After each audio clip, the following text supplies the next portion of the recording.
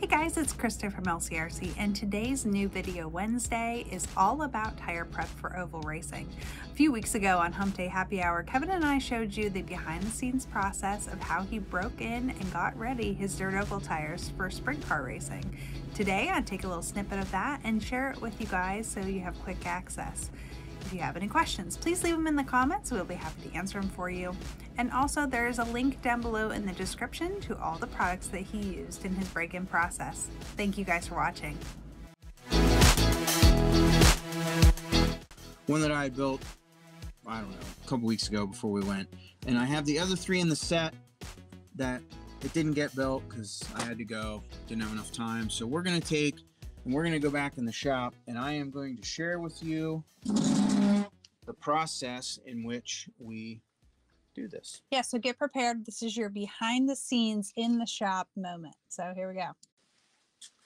Okay. So I do realize not everyone has a mini lathe. Okay, you can use a regular drill. I have the AKA mandrel in this in the lathe.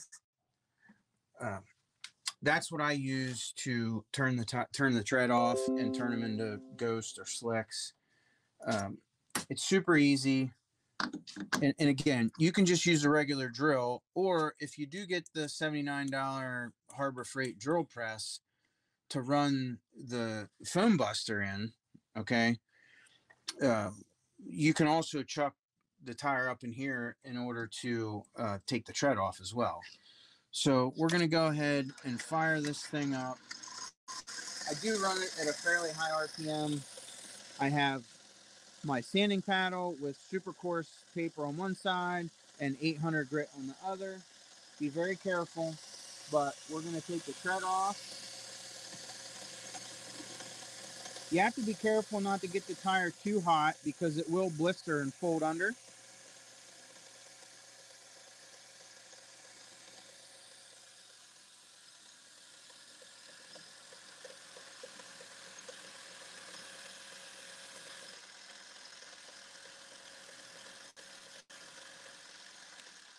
So I like to flip it over and do a little bit of the finer sandpaper before I shut it off. I know it's probably hard to see on camera, but most of the tread is gone. It's just feathered super heavy. So we're actually going to change direction on the lathe, which you can do on your drill. And then we're going to take brown Scotch-Brite and we're going to take the burrs off the backside by running it in reverse. Some guys are very picky about making sure that you do the final sand or the final prep in the direction in which the tire is actually going to run. I've found over time that it really doesn't make much of a difference. I probably have a hard time hearing you when that's running. So now we're down to it's all but ghost. I'm going to go ahead and take just a scotch more off the middle. We're going to run it the other direction.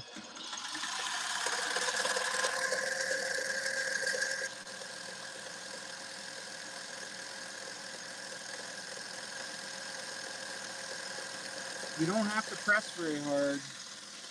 It doesn't take a whole lot of energy to burn the tread right off of that thing. And as you can see, you know, there's barely any tread left.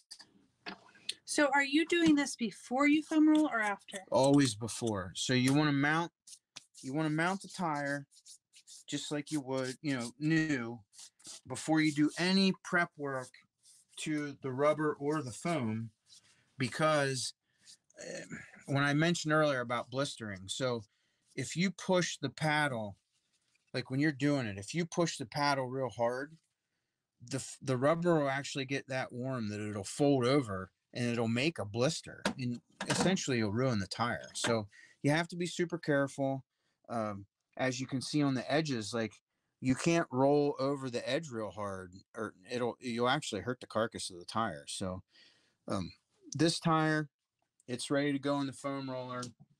Now, in the drill press for the foam roller, I've chosen the J Concepts tire arbor because it's actually, you can make it go either direction. So you say, why is that important? Well, again, some of these guys believe that you have to roll the tire in the direction in which you're going to drive it to have it be, the most effective.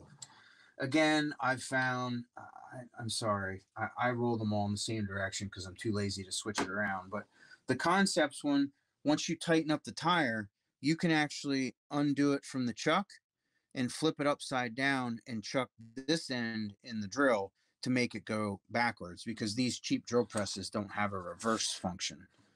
So actually, before we do that, so we're going to take, I'm using the larger one in the shop, but we're actually going to have these, this size for sale with the needle oiler on them. It's just the needle that twists in the top and it's got the cover on it. We're going to have these for sale next week and a little bit of a package deal. But anyway, I take the liquid wrench with the needle.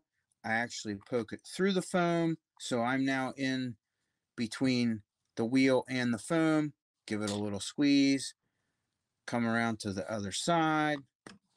I do the same thing. How much do you put in? I don't know. I give it a pretty good little squeeze. Walk it around a little bit. Wiggle your foam roller up on there. I actually keep mine fairly tight.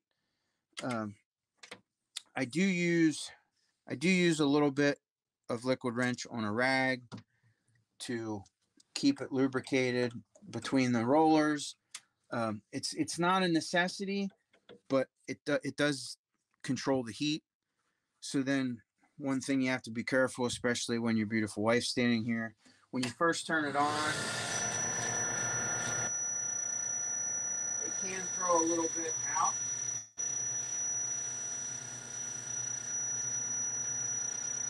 Very noisy.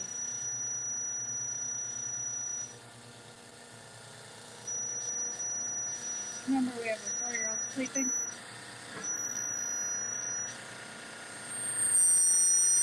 So anyway, because the kid's sleeping, so we don't want to get too crazy. But so I will let that run. I actually take my cell phone. I set a 20-minute timer, and I walk away.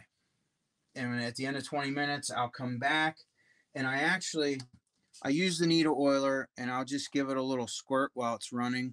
And again, don't do it in your good polo because you'll have liquid wrench sprayed all over you. But anyway, I try and keep a little bit of lubrication on here. The only reason I stop it at 20 minutes, it just seems to be a nice break. You can come over, shut the drill off. I will actually take, and I'll take the foam roller off. I'll double check that I'm not getting too warm or have anything going wrong. And then I'll do it for another 20.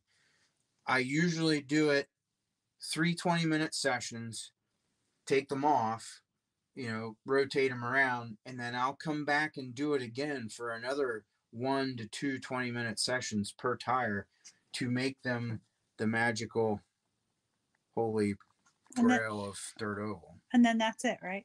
And then that's it until the night before you're ready to go to the track. Then we do what we call the burn in, which is you chuck the mandrel in an actual drill, take yourself a microfiber towel, fold it up nice, spray it with aerosol liquid wrench, take the drill and burn it in to where the tire is actually smoking, like smoking hot.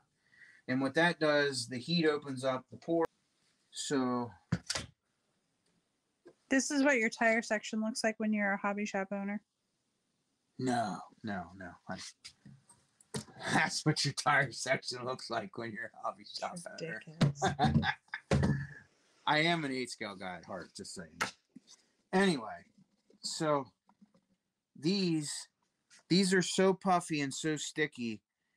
I haven't touched these since I left Bloomsburg from Segner Series race on Saturday. I washed them with Moto Wash and put them back in this tube that Saturday before I left. And these things are so sticky. They're literally sticking together. Okay. That's how amazing this stuff is. But anyway, I'm telling you, it's an art.